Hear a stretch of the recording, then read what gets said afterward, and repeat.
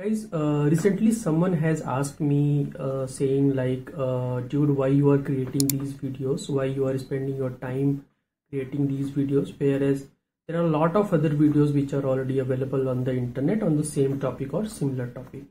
So he's one of my friend, and out of curiosity he asked that question to me, and we had around 30-40 minutes of conversation on the same topic with him. But I thought to have a small video on the same topic so that I can share these pointers with you all. Guys, if you are following my videos, if you have subscribed to my channel, then you must be knowing that all those videos which I am sharing are very important from the interview point of view, right? So that is the one thing that is very clear. There are three other points which I thought to share. One is all those topics are coming out of my personal experience. So when I was upskilling myself, when I was learning Java, or when I started working with Git, at that time there were a lot of questions for which I was not getting an answer. I was not getting a clear answer. So information was available in a bits and pieces on the internet, but I was not able to draw any flow out of that, Everything was not clear to me.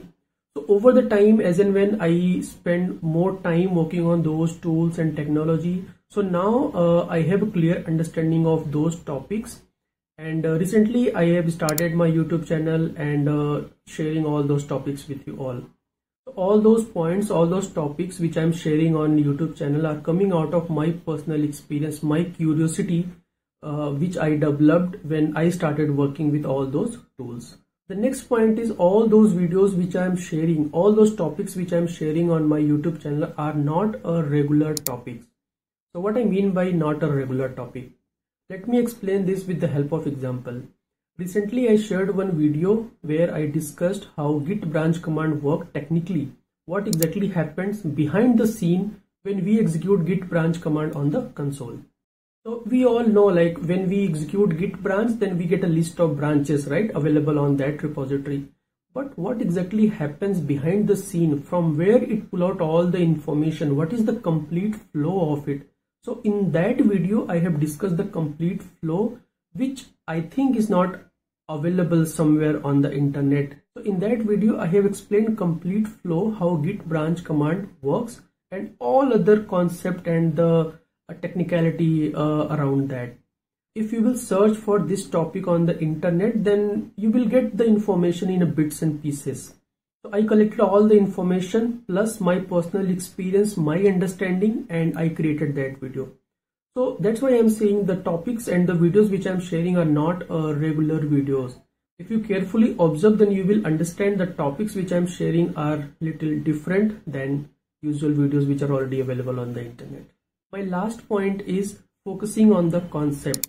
In almost all of my videos, my main focus is to talk about the concept.